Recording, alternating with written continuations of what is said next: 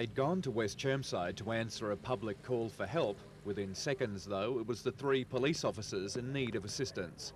2 young constables, Sharnelle and Daryl Green, and Sergeant Chris Mulhall, drove from Boondall Station to Hanbury Street just after 3:30 this morning. There to investigate a complaint that a man was threatening to kill a neighbour, the 3 officers were in a squad car when they were fired on repeatedly. Constable Cole was hit at least 12 times in the face, neck and upper body. Amid the panic, she was still able to radio for backup. Her actions drew praise from the police commissioner.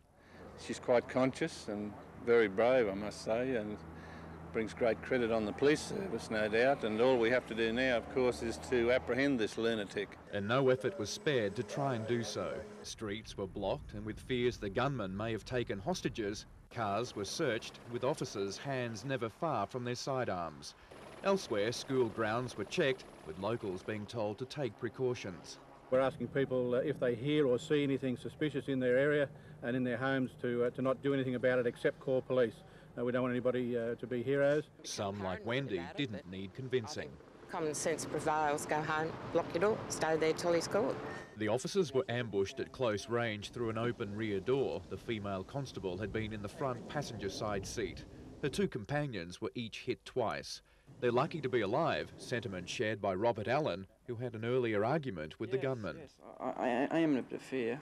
Like he obviously meant some business last night, and it was quite easily it could have been me and my mates. The police commissioner went further. Well, this person has an obsession with firearms, calls himself Jesse James and all this sort of thing, and he certainly needs medical care. That man was somehow able to obtain an illegal weapon, a semi-automatic pistol fitted with a silencer.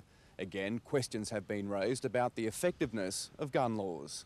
For the time being, police want to question this man, 32-year-old Nigel Dean Parodi. His family has appealed for him to come forward. We don't want to see you hurt, and the police don't want to see that either. Please, Nigel, we beg of you to contact either Dad or myself, and we'll make arrangements for you to meet with the police. No one wants anyone else to get hurt. The 3 injured police remain in good spirits.